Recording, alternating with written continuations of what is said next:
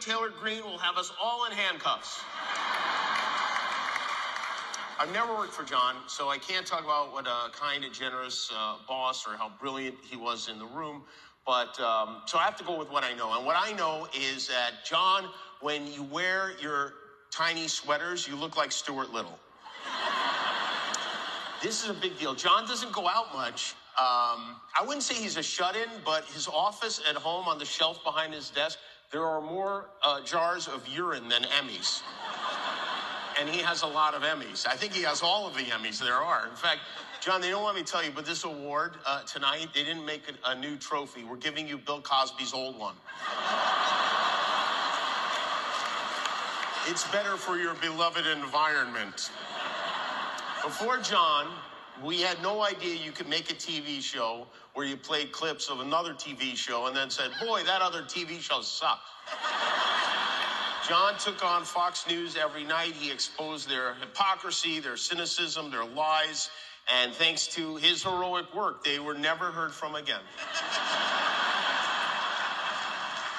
I've known John since 1995, back in the days when John would wear a leather jacket to get his headshot. This was his headshot. He's looks like an even more Jewish Fonzie. This is Sylvester Shalom, if you will.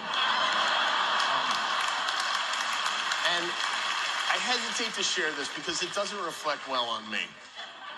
But I'm going to do it for Gilbert Gottfried because I know he wouldn't hesitate to share this story. So, when John was doing the Daily Show on Comedy Central, I was doing the Man Show on Comedy Central. Please don't tell anyone. We'll keep that between us. But we're doing the Man Show, and for a while, John's show came on right after ours on Wednesday nights. And I had this idea. And again, I'm not proud of this, all right?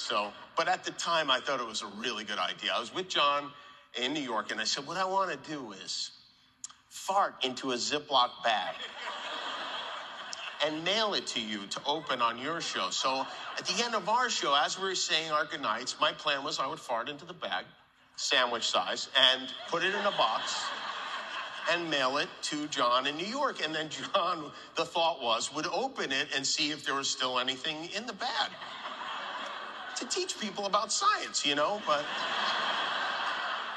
John very nicely said, no, I'm not going to do that. And that is why Jon Stewart is getting the Mark Twain Prize, and I'm not.